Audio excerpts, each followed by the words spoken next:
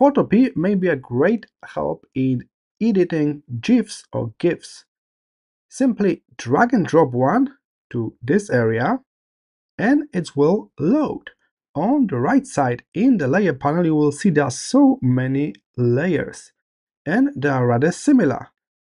It's simply your GIF split it into frames. So each layer is one frame. I got around 167 to be more specific frames, and now I can easily modify them. Keep in mind, usually you need to modify more than one layer.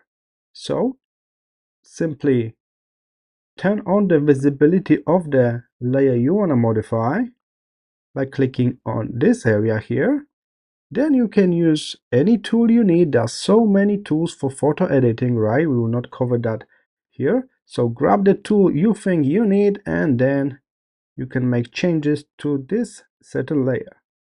Next, I can make changes to this layer as well. All right, and move to the next one. And this way, we are modifying the GIF. You could, of course, kick out some layer. You can delete a layer just by clicking on it and then this delete trash bin icon. Or you can even combine two GIFs together by adding new frames.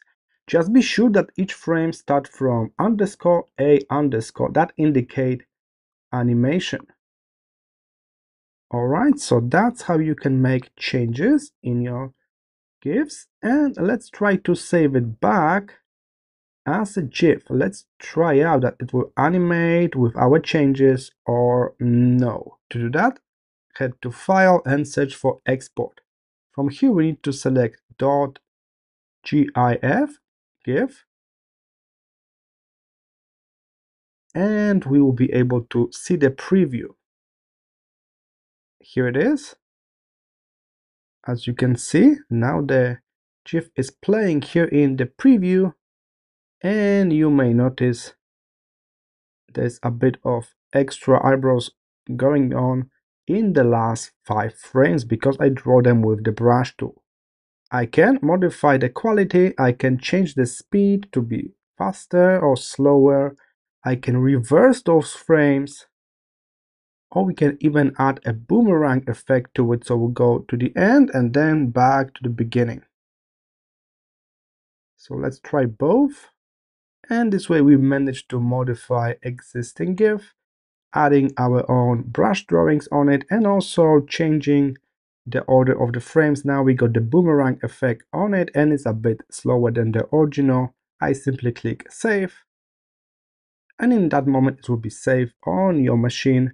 You can find it in your downloads folder, the same folder that all of the stuff that you download from the internet goes. I hope this video was helpful. See you in the next Photopea tutorial.